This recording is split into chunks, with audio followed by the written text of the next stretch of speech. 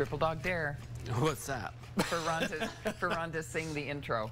Oh, go ahead, Ron. Yeah, but I just got a wrap from the producer, so we got to get right to. Oh, okay, sounds good. Sounds good. All right, so this is my very delicious barbecue chicken. I love this, and I'm starting off with some onions and garlic, and I'm just mincing up the garlic. I'll chop up the onions here.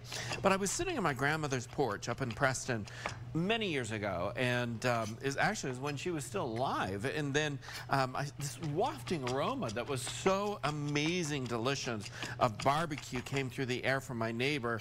Jody Crockett up there. Hi, Jody. Of course, grew up with her parents in their house and everything. And I, being me, just walked over there because I wanted to know what it was. And so I walked over there and was introduced to this most amazing barbecue sauce and chicken, and I have to share it with you. So this is my rendition of it. It's very, very simple. Started off, like I said, with mincing up some garlic. I'm going to chop up some onions here to go into it. I have some sugar and water that started to boil here, as well as I'm going to add some corn syrup too. So I'm going to create a caramel base, essentially, and so that's what I'm going to do here.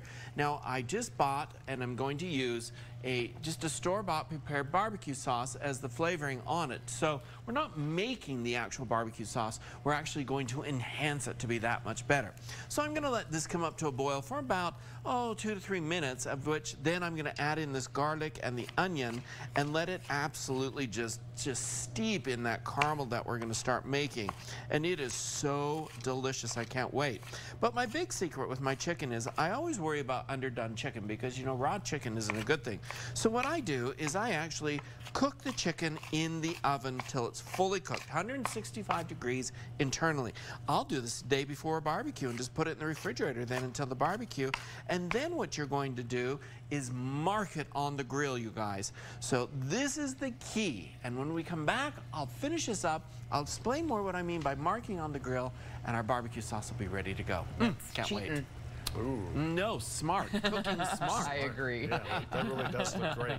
Thanks a lot.